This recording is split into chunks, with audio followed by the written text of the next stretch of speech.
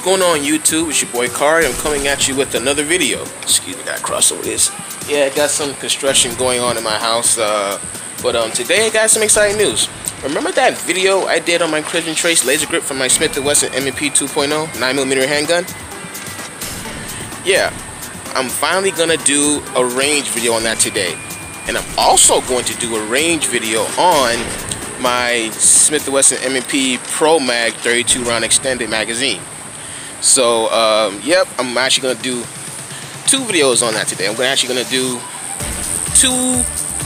a review basically on two of those products in one video. I don't know if many people have actually done something like that, but I'm gonna do it. And I'm actually gonna do a review at one of my I wouldn't say one of mine, is like the closest range to me, which is Miami Guns and Range. So I'm actually gonna head there right now, and I'm gonna see you guys later.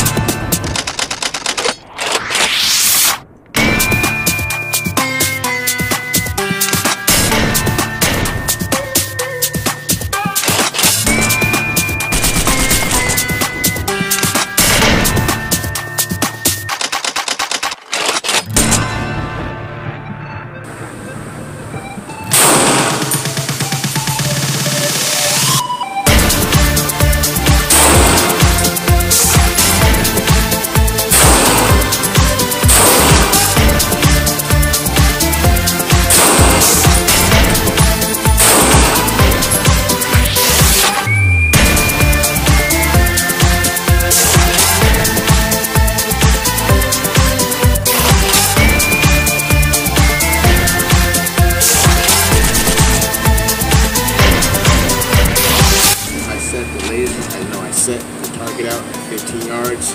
I even tweaked, the elevation and windage a little bit. So I'm gonna go straight off the ledge. You can see it's gonna be exactly. Got 6 rounds in my extended Pro Mag so far.